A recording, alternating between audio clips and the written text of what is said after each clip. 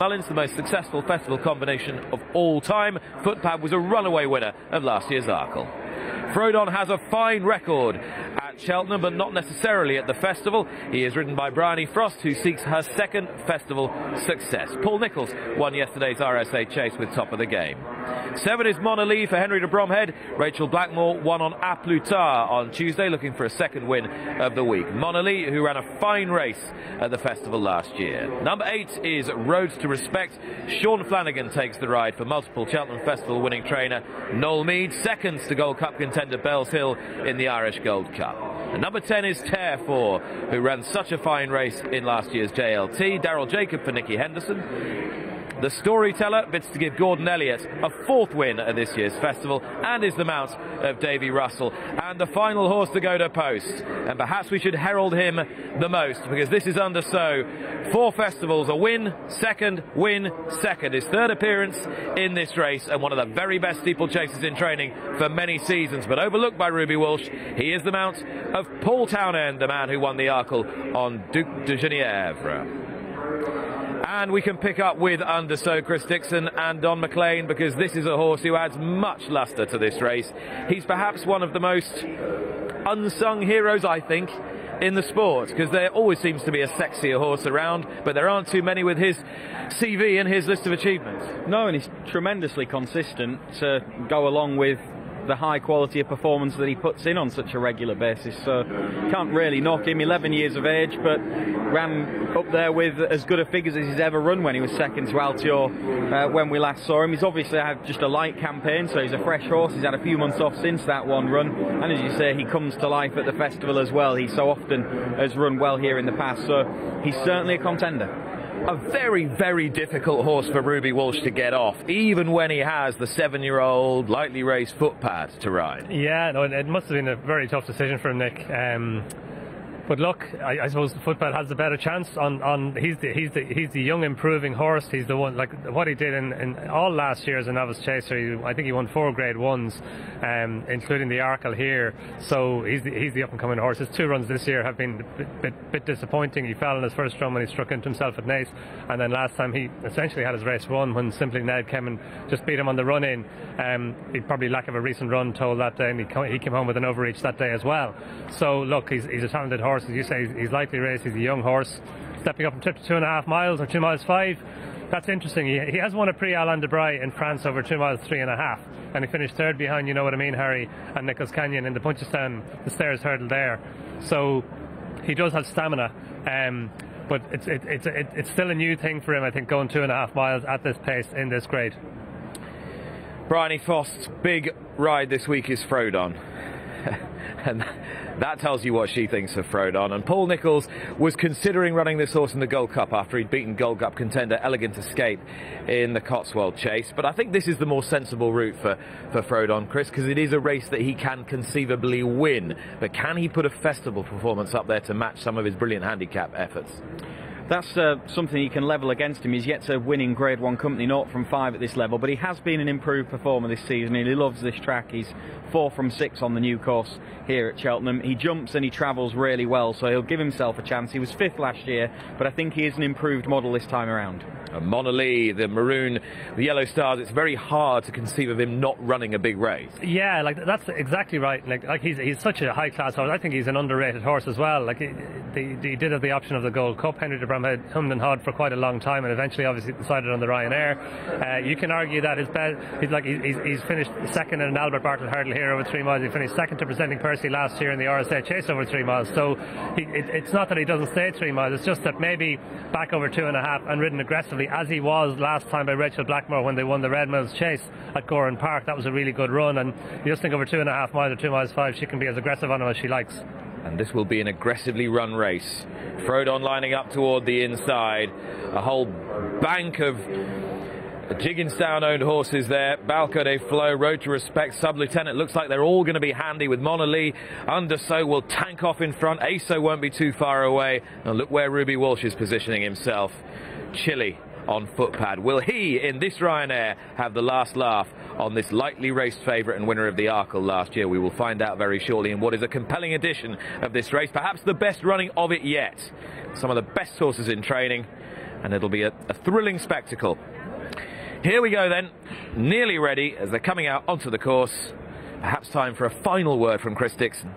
Well, you mentioned that strong pace. There's a couple of horses that is likely to suit. Footpad, who really excelled under those circumstances at the festival last year, and Road to Respect as well, who I doubt will have much to do with the early tempo, but he's got festival form, he's a strong stayer, and a good gallop would suit him. Just taking a little while to get out onto the course here.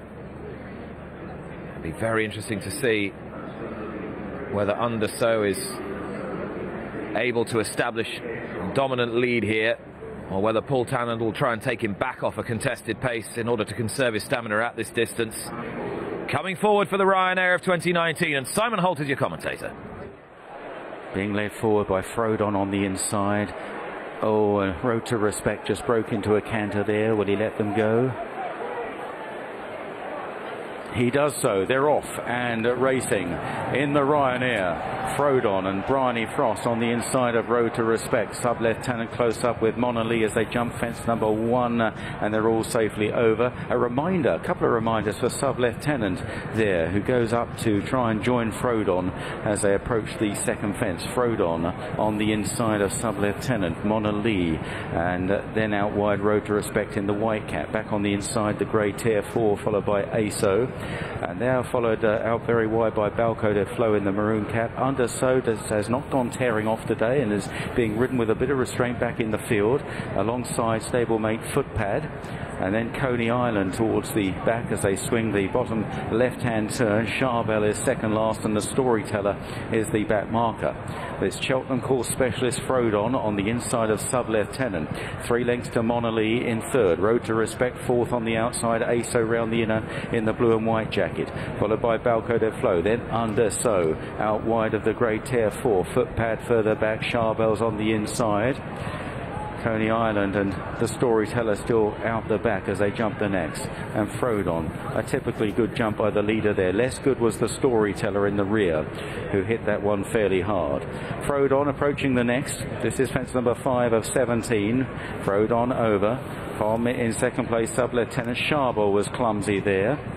Frodon, Sub-Lieutenant, 3 lengths to Mona Lee.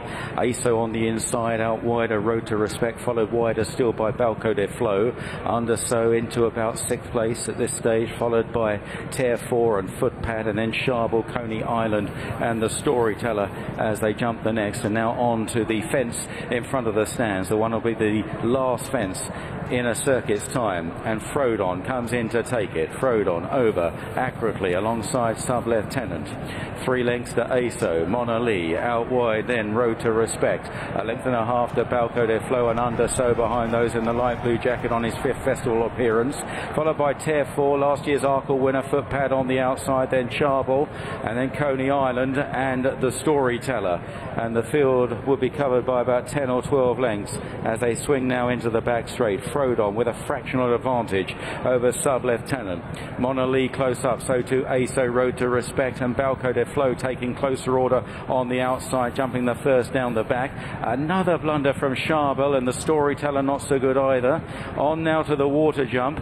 Frodon and Sub-Lieutenant, who's pushed along. Mona Lee is third at the water. Frodon, Sub-Lieutenant, Mona Lee, then Road to Respect. On the outside then Balco de Flo, followed by ASO. No move yet from Footpad or Tier 4. Underso on the inside over this open ditch. Further back the Storyteller, and then Charbel and Coney Island, who's now being driven along. On to the next. This is a plain fence. Frodon on the inside, took it well again, followed by Sub-Lieutenant right there with him, but being aggressively ridden now in second place, Sub-Lieutenant. They're followed by Mona Lee going well. ASO round the inside. Road to Respect. Underso creeping up the inside at this open ditch. Oh, a brilliant jump from Frodon there. He really came up out of Bryony's hands at that one. Frodon, a brilliant jumper. From in second place, Sub-Lieutenant. ASO. Then on the outside, Road to Respect. Balco de Flo. Underso on the inside at the next. This is 5 out. Frodon over in front. Charbel, his jumping letting him down. down, now trails the field as they round the top turn and at the top of the hill with 4 fences left to jump in the Ryanair, and it's still Frodon, but ASO for company, followed by Mona Lee, Road to Respect, Frodon and ASO, 1 and 2 as they start on now down the hill. Frodon from ASO, Road to Respect on the outside, last year's Gold Cup 4th, Mona Lee is right there, so too Underso on the inside in that light blue jacket. Footpad is stalking them as they head down to the third last. Frodon and ASO still out in front. Frodon, ASO nods slightly on landing, then ridden now Road to Respect. Mona Lee, Underso creeping round the inside.